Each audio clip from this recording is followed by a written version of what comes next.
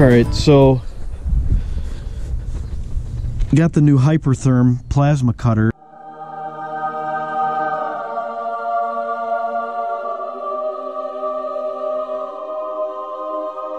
And the first thing I want to do with it is cut off this stupid plow frame. And we're going to see if old B-Store starts up. Take this off. Yeah. So I got this truck kind of hot wired here with a little push button, a little bit of throttle.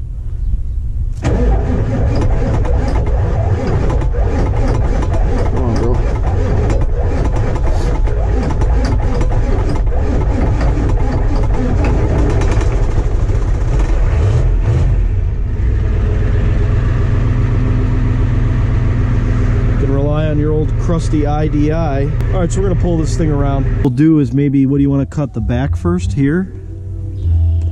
Yeah. And cut here. Looks like you tried to start cutting this off.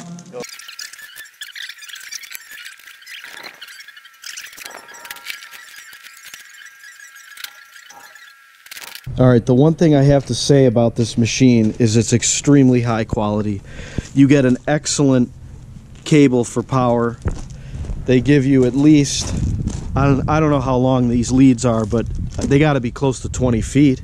Oh, more than that. You think 25 feet? 20, 25 feet, right around. Yeah, and I mean good quality. You know, this... Stretch it out there. Take it, see? Yeah, this you just plug in, and then this one... It's keyed. Push it in there and twist it counterclockwise until you're done. Turn it on, crank it. There's a couple settings depending on your gouging or if you're severing or just regular cutting. And that's it. I mean, this thing's ready to fly.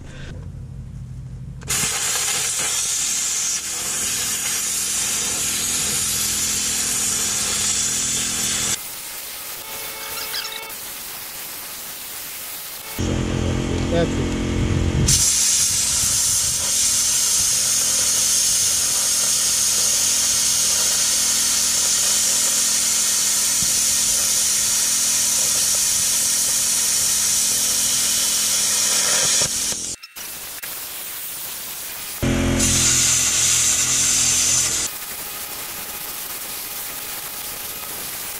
As soon as we got it dialed in and could get to where we needed to cut, it came off pretty easy.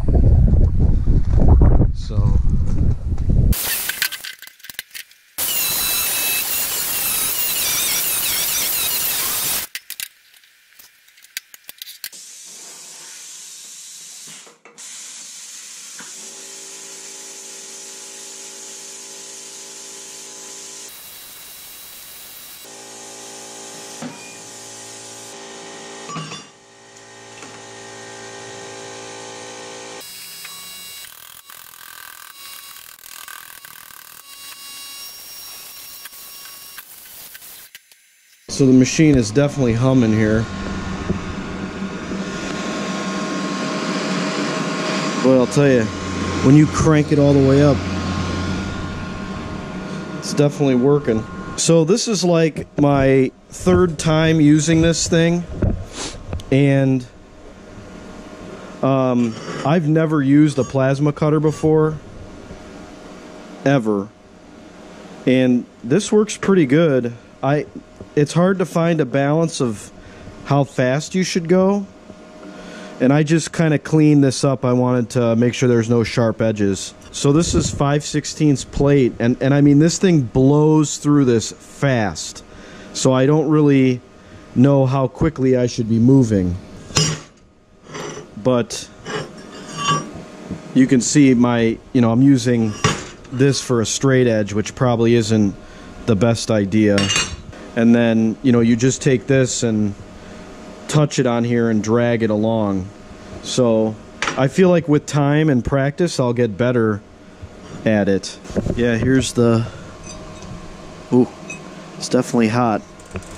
Makes a huge mess too, so definitely want to keep that in mind. Sparks go everywhere. It's not a clean tool by any means, but yeah, and then you can turn that off, and that turns that yellow, meaning that the gun is not connected.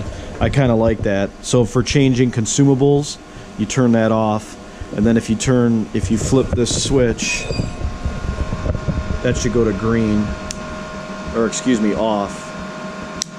So that means you can't do anything. So I like that it has the trigger guard and the safety switch there. That's a good idea. Well, looks like it cooled down. Nice machine though, very compact. I like the size of it. Again, built-in air filter there. I actually, it wasn't running that great on this little pancake compressor. This thing wasn't keeping up. And I have this one in my barn, this Junkie Harbor Freight one, and this is set at 120 psi, and that definitely helps. So you want to make sure you got really good air pressure when you're cutting this stuff, minimum of 90 psi.